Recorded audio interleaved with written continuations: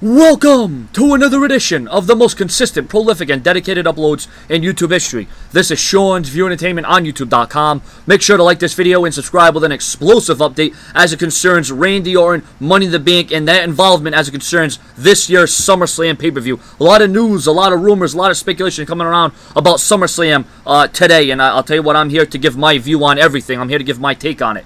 It is being reported by the Wrestling Observer newsletter that there is word, there is some talk, some rumblings going around backstage. And like I said, the link to proof the sources in the description of this video from the Wrestling Observer newsletter that Daniel Bryan versus John Cena at SummerSlam for the WWE title has been confirmed and will happen.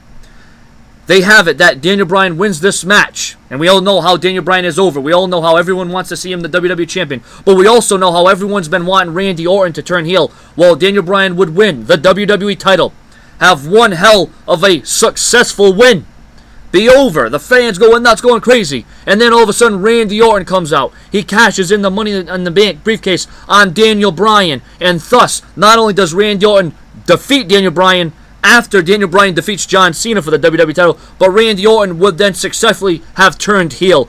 Can you imagine the kind of reaction? Can you imagine the backlash if this occurs?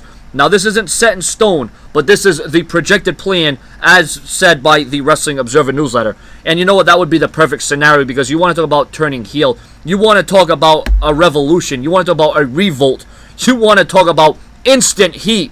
Randy Orton probably would have succeeded in one of the greatest heel turns in WWE history if this plan comes to fruition.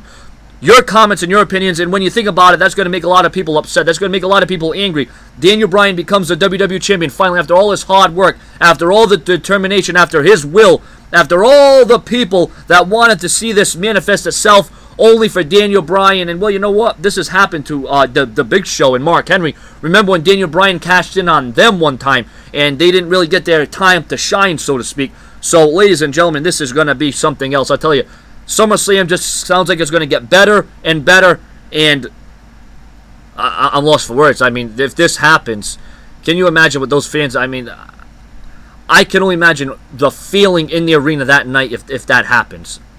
Daniel Bryan works his ass off, defeats John Cena as if that wasn't already a mountain of a climb, and then to try to overcome Randy Orton from cashing in his Money in the Bank. So they're killing like two birds with one stone. Daniel Bryan defeats John Cena, and then Randy Orton turned, well, actually three birds. They're killing one bird with three stones.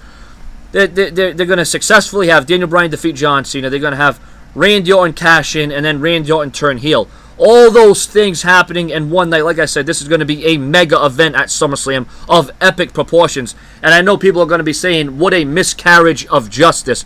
But it will be justice for all the right reasons. For the Apex Predator, the Age of Orton, Randy Orton. Subscribe.